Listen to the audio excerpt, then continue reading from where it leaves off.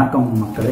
இன்றைக்கி நம்ம பார்க்க போகிற டாபிக் வந்து பார்த்திங்கன்னா ஸ்ப்ரே கேன் பெயிண்டிங். அதாவது வந்து பார்த்திங்கன்னா ஒரு பெயிண்டிங் வந்து பார்த்திங்கன்னா நம்ம ஸ்ப்ரே கேன் பெயிண்டிங் வந்து பார்த்திங்கன்னா அப்படின்னா பெயிண்டே வந்து பார்த்திங்கன்னா கேன்ஸில் வந்துருக்கும். நம்ம வந்து பார்த்திங்கன்னா அதை வந்து பார்த்திங்கன்னா நம்ம ஸ்ப்ரே பண்ணி பண்ணுற மாதிரி இருக்கும். யூஸ்வலாக நிறைய பேர் தெரிஞ்சிருக்கும், பட் ஆனால் வந்து பார்த்திங்கன்னா தெரியாதவங்களுக்கு தான் இந்த வீடியோ. எதுக்காக இந்த ஸ்ப்ரே கேன் பெயிண்டிங் எப்படி யூஸ் பண்ணிட்டு இருக்காங்க, இன்றைக்கி இது எந்த அளவுக்கு யூஸ்ஃபுல்லாக இருக்குது மக்களுக்கு அப்படின்னு பார்க்கும்போது வந்து பார்த்திங்கன்னா ஸ்ப்ரே கேன் பெயிண்டிங்கிறது வந்து பார்த்திங்கன்னா வீட்டிலேயே யூஸ் பண்ணக்கூடிய பெயிண்டிங். இது வந்து பார்த்திங்கன்னா நீங்கள் வந்து ஒரு ஆட்டோமொபைல் பர்பஸ் தான் யூஸ் பண்ணணும் அப்படின்லாம் கிடையாது. நம்ம வீட்டில் இருக்க ஜன்னலாக இருக்கலாம், இல்லாட்டி வந்து பார்த்திங்கன்னா டோர்ஸாக இருக்கலாம், மர டோர்ஸ் அந்த மாதிரி இடத்துலாம் வந்து பார்த்திங்கன்னா ரஸ்ட் ஏறும், இல்லாட்டி மரம் வந்து ரொம்ப வீக்காக இருக்கும் டோர்ஸில் வந்து பார்த்திங்கன்னா. இதுக்கு நம்ம வந்து பார்த்திங்கன்னா பெயிண்டிங் வந்து பார்த்திங்கன்னா ஒரு பெயிண்டரை போட்டு நம்ம வந்து பெயிண்ட் பண்ணுவோம். அது வந்து பார்த்திங்கன்னா இனிமேல் தேவைப்படாது. இந்த மாதிரி ஸ்ப்ரே கேன்ஸில் வந்து பார்த்திங்கன்னா நம்ம பெயிண்ட் பண்ணுறப்ப வந்து பார்த்திங்கன்னா நம்மளே ஒரு திருப்தியாக இருக்கும் நம்ம பண்ண போகும்போது இந்த பெயிண்டிங்கு. அதே மாதிரி என்ன கலர்ஸ் வேணால் யூஸ் பண்ணிக்கலாம். இதில் எல்லா டைப் கலர்ஸும் இருக்குது. ஒரு கிட்டத்தட்ட 13-14 கலர்ஸ் இருக்குது. நம்ம கொடுக்குறது வந்து பார்த்திங்கன்னா நிறைய வெரைட்டி ஆஃப் கம்பெனிஸ் இருக்காங்க. இதில் வந்து பார்த்திங்கன்னா அந்தன்னு பார்த்தீங்கன்னா இது வந்து பார்த்தீங்கன்னா நான் சொல்லியிருந்தேன், நிறைய வெரைட்டிஸ் ஆஃப் பெயிண்டில் வந்து நம்ம இது வந்து யூஸ் பண்ணலாம். மெட்டல் யூஸ் பண்ணலாம், வுட்டுக்கு யூஸ் பண்ணலாம். அந்த பார்த்தீங்கன்னா ஒரு சேர்ஸ் இருக்கிற வீட்டில் அந்த சேர்ஸ்க்கு யூஸ் பண்ணலாம். அந்த மாதிரி வந்து பார்த்தீங்கன்னா பலதரப்பட்ட ஒரு பொருளுக்கு நீங்கள் பெயிண்டிங் பண்ணுறதுக்கு யூஸ் பண்ணலாம். மெயினாக இந்த பெயிண்ட் எங்கே யூஸ் பண்ணுறாங்க பார்த்தீங்கன்னா ஆட்டோமொபைலுக்கு யூஸ் பண்ணுறாங்க. இது இல்லாமல் வந்து பார்த்தீங்கன்னா இண்டஸ்ட்ரீஸ்க்கு யூஸ் பண்ணுறாங்க. பெரிய பெரிய இண்டஸ்ட்ரீஸில் வந்து பார்த்தீங்கன்னா மிஷினரிஸ்க்கு ரஸ்ட் ஏறாமல் இருக்கிறதுக்கு பெயிண்ட் பண்ணுறதுக்கு வந்து பார்த்தீங்கன்னா இந்த பெயிண்டிங் ஸ்ப்ரே கேன் பெயிண்டிங் தான் யூஸ் பண்ணிட்டு இருக்காங்க இப்போ. ஓகே, இப்போ நம்ம பார்க்க போகிறது எப்படின்னு பார்த்தீங்கன்னா, நம்ம ஒரு வீட்டில் ஒரு பெயிண்டிங் பண்ணுறோம், அந்த ஸ்ப்ரே கேன் வச்சு பண்ணுறோம் அப்படின்னா எப்படி பண்ணலாம், ரொம்ப ஈஸியாக எப்படி பண்ணுறது. இது வந்து எல்லாமே பண்ணலாம், வீட்டில் இருக்க லேடிஸ் கூட பண்ணலாம். அது வந்து பார்த்தீங்கன்னா இருக்குது. இது எப்படி பண்ணலாம்னு பார்த்தீங்கன்னா, நீங்கள் என்ன மெட்டீரியலில் பண்ண போகிறீங்க, அதாவது ஒரு வுட்டாக இருக்கட்டும், இல்லாட்டி வந்து பார்த்தீங்கன்னா ஒரு மெட்டலாக இருக்கட்டும், ஸ்டீலாக இருக்கட்டும், இல்லை ஒரு அலுமினியமாக இருக்கட்டும், எந்த மெட்டீரியலாக இருக்கணும், ஃபஸ்ட்டு திங் எடுத்த உடனே வந்து பார்க்க வேண்டிய விஷயம் அதில் ரஸ்ட் இருக்கான்னு பார்க்கணும். ரஸ்ட் இருந்தால் இந்த ரஸ்ட்டை ரிமூவ் பண்ணணும். அதுக்கடுத்து அதை வாஷ் பண்ணிவிட்டு நல்லா வந்து பார்த்திங்கன்னா ட்ரை பண்ணிடணும். அதுக்கப்புறம் தான் வந்து பார்த்திங்கன்னா இந்த ஸ்ப்ரே கேன் பெயிண்டிங் யூஸ் பண்ணணும். அப்போ தான் வந்து பார்த்திங்கன்னா நீங்கள் அடிக்கிற பெயிண்ட் கொஞ்சம் நாளைக்கு வரும். இல்லாட்டி வந்து பார்த்திங்கன்னா நடுவில் வந்து பார்த்திங்கன்னா உங்களுக்கு உறிஞ்சு வந்துடும். அது வந்து பார்த்திங்கன்னா ஓகே, ரஸ்ட் எப்படி எடுக்கிறது, இது நார்மலாக வந்து பார்த்திங்கன்னா ரஸ்ட் வந்து பார்த்திங்கன்னா ஒருத்தவங்க ஒரு மெத்தடில் எடுப்பாங்க. இந்த ஸ்ப்ரே கேனை பொறுத்த வரைக்கும் நீங்கள் வந்து பார்த்திங்கன்னா ரஸ்ட் இருக்கிற இடத்துல நீங்கள் அடிக்கிறீங்க, அதை எடுத்துகிட்டு அடிக்கிறீங்கிறப்ப அந்த ரஸ்ட் வந்து கொஞ்சம் அதுக்கு நல்லா க்ளீன் பண்ணியிருக்கணும். அப்படின்றப்ப இது நான் சொல்ல போகிற இன்னொரு ஸ்ப்ரே தான் வந்து பார்த்திங்கன்னா WD-40 ஒன்று இருக்குது. என்னோட கம்ப்ளைண்ட்ஸில் பார்த்திங்கன்னா அது கொடுத்துருப்பாங்க, நடுவில் இருக்கும். அந்த WD-40 வந்து பார்த்திங்கன்னா உங்களுக்கு ரஸ்ட் எடுக்கிறது மட்டும் இல்லாமல் பார்த்திங்கன்னா லூப்ரிகேஷன் யூஸ் பண்ணலாம். அதாவது வந்து பார்த்தீங்கன்னா யூஸ்வலாக நம்ம டோர்ஸ்லாம் வந்து பார்த்தீங்கன்னா அந்த கிச்சன் சவுண்ட் வரதுக்கு எண்ணெய் போடுவோம் பார்த்தீங்களா, இந்த மாதிரி இதுக்கும் வந்து பார்த்தீங்கன்னா இந்த WD-40 நீங்கள் யூஸ் பண்ணிக்கலாம். அதுக்கடுத்து வரும்போது பார்த்தீங்கன்னா அந்த WD-40 எதுக்கெல்லாம் யூஸ் ஆகுது பார்த்தீங்கன்னா செயின் ஸ்ப்ராக்கெட்ஸ், அதாவது வந்து பார்த்தீங்கன்னா 2 வீலரில் செயின் ஸ்ப்ராக்கெட்ஸ் வருது, அதுக்கும் நீங்கள் யூஸ் பண்ணலாம். இந்த WD-40 எப்படி யூஸ் பண்ணுறது பார்த்தீங்கன்னா நார்மலான ஸ்ப்ரே மாதிரிங்க. வீட்டில் நீங்கள் ஒரு மஸ்கிட்டோக்கு யூஸ் பண்ணுறீங்க பார்த்தீங்களா, அந்த மாதிரி ஸ்ப்ரே தான் இது வந்து பார்த்தீங்கன்னா எந்த இடத்துல நீங்கள் உங்களுக்கு ரஸ்ட்டாக இருக்கோ அந்த இடத்துல அந்த ஸ்ப்ரே பண்ணிவிட்டு ஒரு ஸ்க்ரப் இருக்கும். நம்ம பாத்திரம்லாம் துவைக்கிறதுக்கு பார்த்தீங்கன்னா ஒரு ஸ்க்ரப் யூஸ் பண்ணுவாங்க, அலுமினியம் ஸ்க்ரப் மாதிரி இருக்கும், 10 ரூபா தான். அது வந்து பார்த்தீங்கன்னா அது ஒரு 2 வாங்கி வச்சுக்கோங்க. அதை வச்சு நீங்கள் தேய்ச்சாலே போதும். தேய்ச்சிட்டு ஒரு பிளெயின் துணியை வச்சு துடைச்சிருங்க. துடைச்சிட்டிங்கனால அந்த ரஸ்ட் எல்லாமே பார்த்தீங்கன்னா உங்களுக்கு வந்துடும். இதுதான் வந்து பார்த்தீங்கன்னா ரஸ்ட் இருக்கிற இடத்துல வந்து பார்த்தீங்கன்னா நம்ம ரஸ்ட் எடுக்கலாம். இதுக்கடுத்து வந்து பார்க்குறீங்க அப்படின்னா அந்த ரஸ்ட் எடுத்தாச்சு, இதுக்கப்புறம் நம்ம பெயிண்ட் பண்ண போகிறோம் அப்படின்னா அப்படியே டேரெக்டாக பெயிண்ட் அடிச்சிடக்கூடாது. அந்த எந்த மெட்டீரியல் நீங்கள் பெயிண்ட் பண்ணிட்டோம் நல்லா தண்ணியை போட்டு ஒரு வுட்டுனா நல்லா துடைச்சிருங்க. இல்லாட்டி வந்து பார்த்தீங்கன்னா ஒரு மெட்டல் நல்லா தண்ணி போட்டு நல்லா துடைச்சிட்டு ட்ரை ஆகிடுங்க. நல்லா வந்து பார்த்தீங்கன்னா ட்ரை ஆன பின்னாடி அந்த பெயிண்டிங் பண்ணணும்.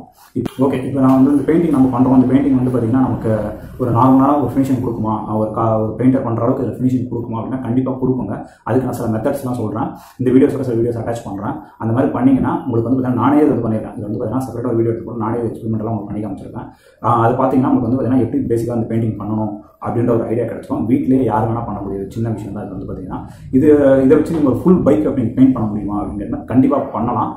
அதுக்காக ஒரு ஸ்பெஷல் வீடியோ அட்டாச் பண்ணியிருக்கேன். என்னோட பர்சனல் பைக்கையே வந்து பார்த்தீங்கன்னா இதில் நான் பெயிண்ட் பண்ணியிருக்கேன். அதாவது வந்து பார்த்தீங்கன்னா ஒரு 100% இதில் நான் பண்ணல, ஒரு 60% என்னோட பைக்கோட பெயிண்டிங் வந்து பார்த்தீங்கன்னா இதை வச்சு நான் மாற்றிருக்கிறேங்க.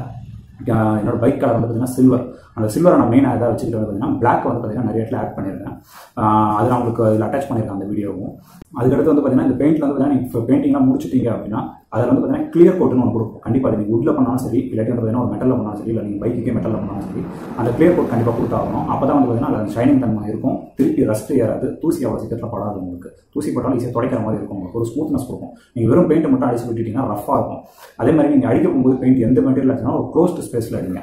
அதாவது வந்து பார்த்தீங்கன்னா ஒரு ரூம்குள்ளேயோ இல்லாட்டி ஒரு வெளிக்காற்று படாத இடத்துல கொண்டு போயிட்டு அந்த இடத்துல வச்சாதீங்க. எதனா நீங்கள் அடிக்க போகும்போது பெயிண்ட் காயத்துக்கு மினிமம் ஒரு இந்த பெயிண்ட் பொறுத்த வரைக்கும் ஒரு 4 நிமிஷத்துலேருந்து 5 நிமிஷம் ஆகும். அப்படின்றப்ப காற்றுல வர அந்த டஸ்ட்டோ இல்லாட்டி ஒரு முடி வந்து பட்டுச்சுன்னா கூட வந்து பார்த்தீங்கன்னா அதை ஒட்டிக்க முடியாது. அதில் நீங்கள் எடுத்தீங்கன்னா திருப்பி அந்த பெயிண்ட் வந்து பார்த்தீங்கன்னா இருக்கும் ஒரு க்ளோஸ்ட் அட்மாஸ்பியர் வந்து பண்ணுங்க. நெக்ஸ்ட் இப்போ வந்து போய் பார்ப்போம் எப்படி நம்ம பெயிண்ட் பண்ணுறதுன்றத பார்ப்போம் இந்த ஸ்ப்ரே கேன்ஸை வச்சு. அதே மாதிரி என் வண்டியை நான் உங்களுக்கு இப்போ காட்டுறேன். நான் இது முழுக்கும்போது நானே இப்போ பெயிண்டிங் பண்ணுற வண்டியை வந்து பார்த்தீங்கன்னா அப்பார்ட் ஃப்ரம் சில்வர் கலரில் பிளாக் கலரில் நானே பண்ணது வாங்க போய் பார்ப்போம். எஸ்,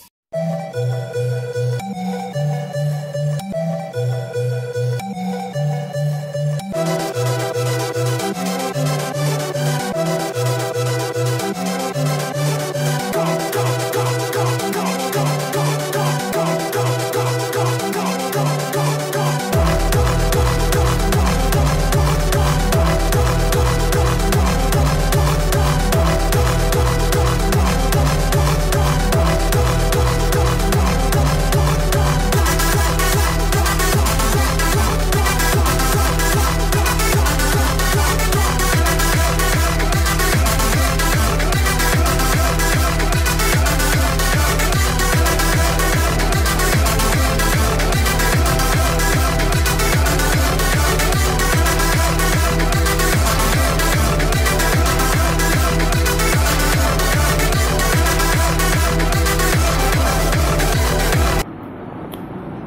இதுதாங்க நான் சொல்லியிருந்தேன் பார்த்தீங்கன்னா, இந்த வண்டி தான் இது.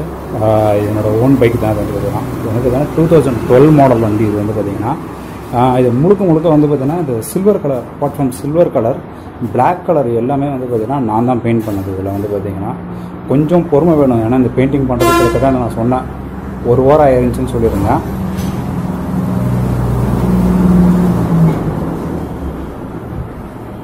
இதெல்லாம் எப்படி நீங்கள் பண்ணணும்னு பார்த்தீங்கன்னா, ஜஸ்ட்டு வந்து பார்த்தீங்கன்னா மார்க் பண்ணிக்கணும். இந்த இடத்துலையும் வந்து பார்த்தீங்கன்னா, இந்த இதுலேயும் வந்து பார்த்தீங்கன்னா நீங்கள் நல்லா மார்க் பண்ணிவிட்டு அந்த டேப் சொல்லியிருந்தோம் பார்த்தீங்கன்னா, ஒரு மாஸ்கிங் டேப் வந்து பார்த்தீங்கன்னா இந்த இடத்துல ஃபுல்லாக பேஸ்ட் பண்ணிவிட்டு, இது கீழே ஃபுல்லாக வந்து பார்த்தீங்கன்னா பெயிண்ட் படாமல் இருக்கிறதுக்கு நியூஸ் பேப்பர்ஸ் நீங்கள் வச்சு கவர் பண்ணணும். இந்த டேப்போட ஒரு எண்டில் வந்து பார்த்தீங்கன்னா நியூஸ் பேப்பர் இருக்கணும், ஒரு எண்டு வந்து பார்த்தீங்கன்னா இங்கே பேஸ்ட்டாக இருக்கணும். கரெக்டாக அந்த இன்ச்சஸ் வந்து பார்த்தீங்கன்னா நீங்கள் மார்க் பண்ணிக்கணும். மார்க் பண்ணிக்கிட்டு அதுக்கப்புறம் வந்து பார்த்தீங்கன்னா நீங்கள் இந்த பெயிண்டிங் பண்ணுறதுக்கு நல்லா ஈரத்துணி வச்சு துடைச்சிட்டு ட்ரை பண்ணிவிட்டு அதுக்கப்புறம் இந்த பெயிண்டிங் நீங்கள் பண்ணணும். அதே மாதிரி வந்து பார்த்தீங்கன்னா யூஸ்வலாக இந்த இடத்துல வந்து பார்த்தீங்கன்னா சில்வர் கலர் வரும். ரோட்டில் வந்து பார்த்தீங்கன்னா குரோம் ஃபினிஷிங் மாதிரி வரும். இது எல்லாமே நான் மேட் பிளாக் பண்ணியிருந்தேன். அதுக்கடுத்து வந்து பார்த்தீங்கன்னா இந்த இடம் வந்து பார்த்தீங்கன்னா உங்களுக்கு சில்வர் கலரில் வரும். இந்த சாரீ கார்டு வந்து பார்த்தீங்கன்னா சில்வர் கலரில் வரும். அதையும் வந்து பார்த்தீங்கன்னா கலர் பண்ணியிருந்தேன். இதுக்கடுத்து வந்து பார்த்தீங்கன்னா இந்த ரிம்ஸ் எல்லாமே பார்த்தீங்கன்னா குரோம் ஃபினிஷிங் தான் யூஸ்வலாக கொடுத்துருப்பாங்க என்ஃபீல்டில் பொறுத்த வரைக்கும். அதில் பார்த்தீங்கன்னா உங்களுக்கு ஃபுல்லாகவே பார்த்தீங்கன்னா இந்த ஸ்ப்ரே பெயிண்டில் பண்ணது தான் இது எல்லாமே. இது அந்தன்னு பார்த்தீங்கன்னா இந்த box, tools box, fuse box, இதுவும் நான் ஃபுல்லாக இது தான் பண்ணியிருந்தேன். அந்தன்னு பார்த்தீங்கன்னா இந்த பாக்ஸு இன்ஜின் பார்த்தீங்கன்னா நம்ம எங்கெங்கெல்லாம் பார்த்தீங்கன்னா இந்த மாதிரி ஃபினிஷிங் குரோம் ஃபினிஷிங் வந்து பார்த்தீங்கன்னா இந்த பிளாக்கோட மேட்சாக இருக்கும். அப்படின்றப்போ இதுக்கு மட்டும் பார்த்தீங்கன்னா மாஸ்கிங் டைப் பண்ணிக்கலாம். இங்கே இந்த போல்ட்ஸ் இங்கெல்லாம் மட்டும் பார்த்தீங்கன்னா மாஸ்கிங் டைப் மாதிரி பண்ணிக்கிட்டு ஸ்ப்ரே பண்ணிங்கன்னா கரெக்டாக அந்த இடத்துல வந்து ஸ்ப்ரே ஆகும்.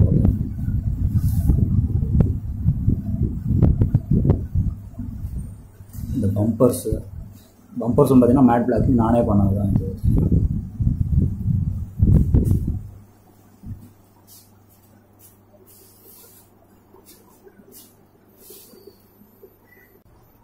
இந்த டிசைனும் வந்து பார்த்தீங்கன்னா மார்க் பண்ணி நானே அக்யூரேட்டாக எடுத்து பண்ணது வந்து பார்த்தீங்கன்னா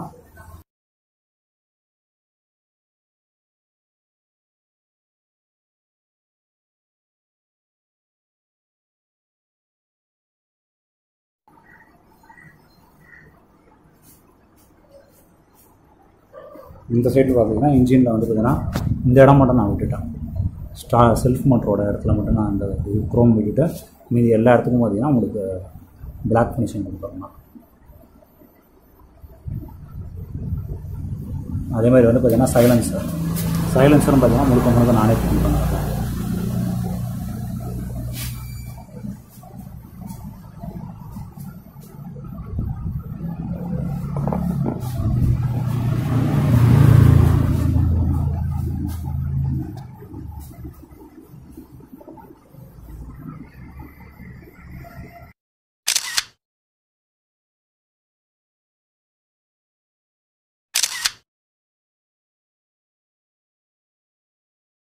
எஸ், இப்போ இந்த மெட்டீரியல் தான் நம்ம ஸ்ப்ரே பெயிண்டிங் பண்ண போகிறோம். ஜஸ்ட் ஒரு எக்ஸாம்பிளுக்காக உங்களுக்கு வச்சுருக்கேன்.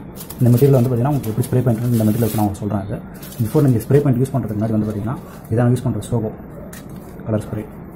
இது வந்து பார்த்தீங்கன்னா ஹோல்சேலில் வாங்கினா உங்களுக்கு 130 ரூபா வரும். இந்த மாதிரி சாலிட் சீரிஸன் போட்டிருக்கோம், மெட்டாலிக் சீரிஸன் போட்டிருக்கோம். அந்த இது வந்து பார்த்தீங்கன்னா 10 ரூபா எக்ஸ்ட்ரா இருக்கும் உங்களுக்கு. இது எப்படி யூஸ் பண்ணுறதுன்னு உங்களுக்கு வந்து பார்த்தீங்கன்னா ஃபஸ்ட்டு நீங்கள் யூஸ் பண்ணுறது நல்லா ஷேக் பண்ணிக்கலாம். இந்த மாதிரி ஷேக் பண்ணிவிடுங்க. இந்த மாதிரி சவுண்ட் வரும் உங்களுக்கு உள்ளே இருந்து. ஃபேன்ஸ் நல்லா ஸ்ப்ரே பண்ண பின்னாடி நல்லா இது பண்ண பின்னாடி நல்லா வந்து பார்த்தீங்கன்னா ஒரு நிமிஷம் இப்போ பார்த்தீங்கன்னா உங்களுக்கு நான் ஸ்ப்ரே பண்ணுறேன் பாருங்க. இந்த அளவுக்கு டிஸ்டன்ஸ் இருக்கும். நம்ம குறைஞ்சது வந்து பார்த்தீங்கன்னா ஒரு ஸ்ப்ரே பெயிண்டிங் பண்ணுறீங்க அப்படின்னா இந்த அளவுக்காவது டிஸ்டன்ஸ் இருக்கும் உங்களுக்கு. ஆகுது பார்த்தீங்களா? இதுதாங்க. இல்லை நான் கிட்ட வச்சு பண்ணிட்டேன் ஸ்ப்ரேலாம் எப்படி பண்ணி பாருங்கள், நான் காட்டுறேன் பாருங்கள் உங்களுக்கு.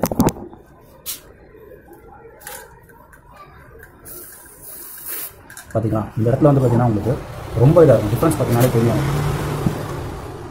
இந்த இடத்துல வந்து பார்த்தீங்கன்னா ரொம்ப அதிகமாக ஸ்ப்ரே ஆகிருக்கும் உங்களுக்கு. இது மாதிரி வந்து பார்த்தீங்கன்னா ஓவர் பெயிண்டடாக தெரியும் உங்களுக்கு. இது உங்களுக்கு கரெக்டான பெயிண்டிங்காக இருக்கும் பண்ண போகும்போது. பார்த்தீங்கன்னா டிஸ்டன்ஸ் எவ்வளோ வச்சுருக்கோம் பாருங்கள்.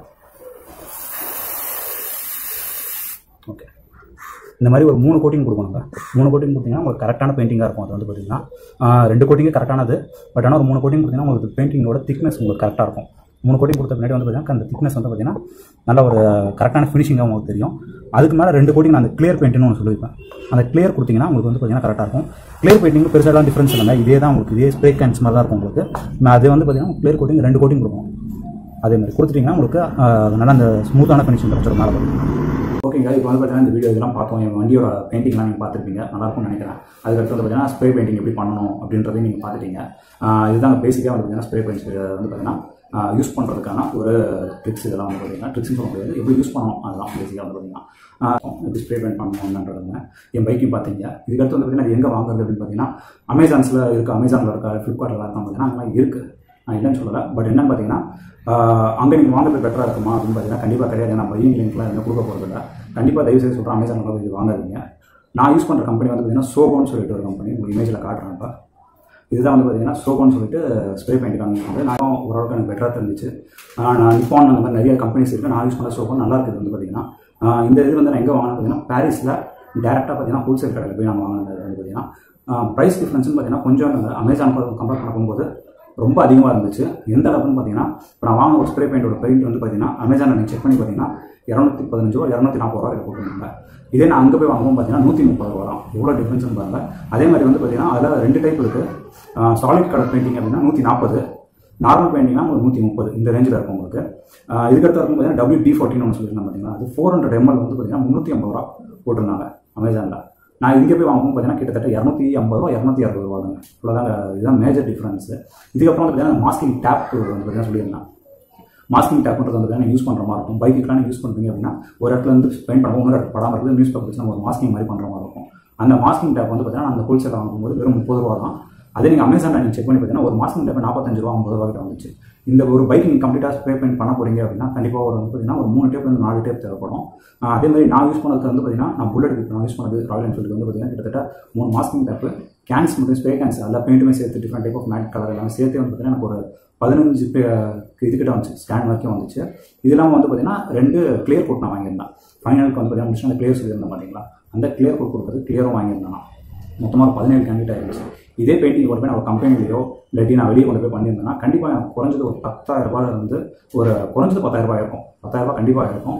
இதில் வந்து பார்த்தீங்கன்னா டோட்டல் பட்ஜெட் எனக்கு ஒரு 2,000 ரூபாய் மொத்தமாக முடிச்சு. 2,000 வந்து 2,900 ரூபா இருக்கும். பட் என்னன்னா நீங்கள் ஒரு பைக்கெலாம் பண்ணுறீங்க, பெயிண்டிங் பண்ணுறீங்கன்னா கண்டிப்பாக ஒரு வாரம் எடுக்குங்க டைமிங். நீங்கள் ஒரு 2 நாள் 3 நாள்லாம் முடிச்சிட முடியாது. ஒரு வாரம் நீங்கள் பொறுமையாக இருந்தால் தான் வந்து பார்த்தீங்கன்னா பைக்கோட டிசைன் கம்ப்ளீட்டாக பண்ண முடியும். எனக்கு ஏன்னா அந்த டைம் எடுத்துச்சு. இப்போ நான் பண்ணிட்டு பெயிண்டிங்கே வந்து பார்த்தீங்கன்னா எனக்கு 1 வாரம் டைம் எடுத்துச்சு. ஆக்சுவலி இதை வந்து ஷேர் பண்ணணும்னு நினச்சேன். எதனாலும் பார்த்தீங்கன்னா இந்த மாதிரி சின்ன சின்ன விஷயங்கள்லாம் வந்து வீட்டிலே பண்ண முடிஞ்சிச்சுன்னா நிறைய எக்ஸ்பென்ஸ் நமக்கு கம்மியாகும். வீட்டில் நம்ம செலவு பண்ணுறதுலாம் வந்து தேவையான செலவு பண்ணுற பெயிண்டிங் ஒர்க்லாம் வந்து கம்மி பண்ணிக்கலாம். அதே மாதிரி நிறைய மெட்டீரியலோட லைஃப் நம்ம இன்க்ரீஸ் பண்ணிக்கலாம். சில பேர் வந்து பார்த்தீங்கன்னா உங்களுக்கு பைக்ஸ் வச்சுக்கோங்க, அந்த பைக் விற்கிறதுக்கு மனசு இருக்காது, பட் ஆனால் பழசாயிரம் பார்ட்ஸ் மாற்றுவாங்க. அந்த மாதிரி டைப்லாம் பார்த்தீங்கன்னா இந்த பெயிண்டிங் நம்மளே வாங்கி பண்ணிக்கிட்டோம்னா இன்னும் 15 நாள் வச்சு நம்ம யூஸ் பண்ணலாம். அந்த மாதிரி பைக்ஸோ இந்த மாதிரி மெட்டீரியல்ஸ்லாம் அதுக்காக தான் அந்த வீடியோ போடணும்னு நினச்சேன். ஓகே, இதுக்கப்புறம் வந்து ஒரு நல்ல வீடியோவை நான் கண்டிப்பாக பார்க்குறேன். Thank you, bye from Vasan. Subscribe பண்ணுங்கள், லைக் பண்ணுங்கள், ஷேர் பண்ணுங்கள், கமெண்ட் பண்ணுங்கள்.